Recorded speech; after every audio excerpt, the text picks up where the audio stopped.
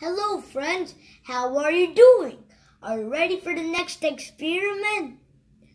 I just got this picture recently and it shows a man floating on the water reading some newspaper. I was so amazed to see this.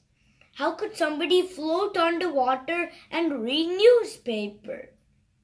I know swimming, except I can't float on the water and read newspaper. I checked on the laptop and I got the answer. There's a sea in Israel called the Dead Sea.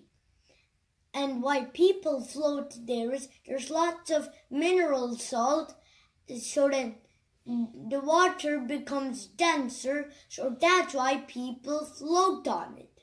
We are scientists, so we get curious, right? So today I got curious when I saw how people floated on the water.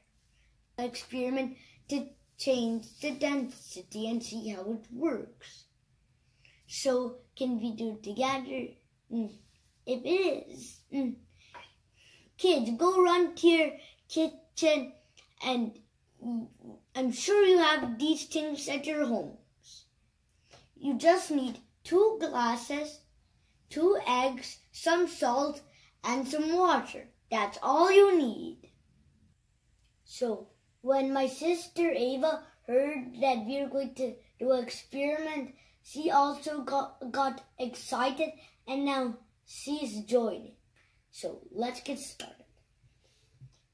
So first you pour water into the glasses.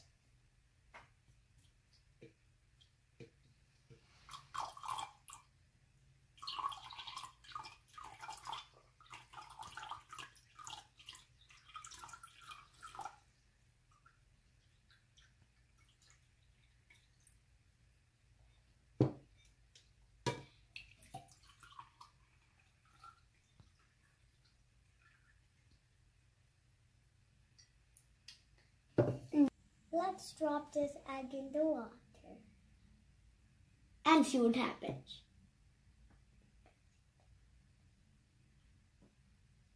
And we drop.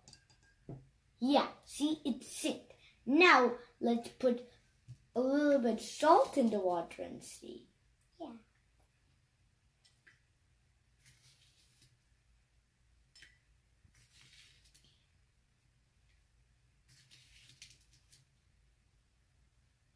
Do this.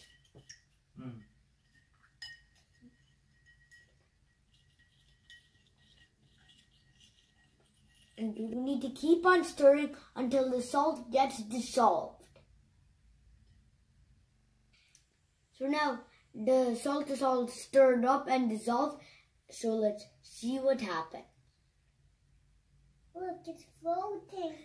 Wow, it's floating! Do you see that? Wow, it's floating. How is that? How is that? Well, that's because salt kind of dissolves in the water and makes the water denser. So that's the reason why this egg is floating and this egg sinks. So that's also the same reason in the Dead Sea. So you can try this cool experiment at your home. Bye everyone. Bye everyone.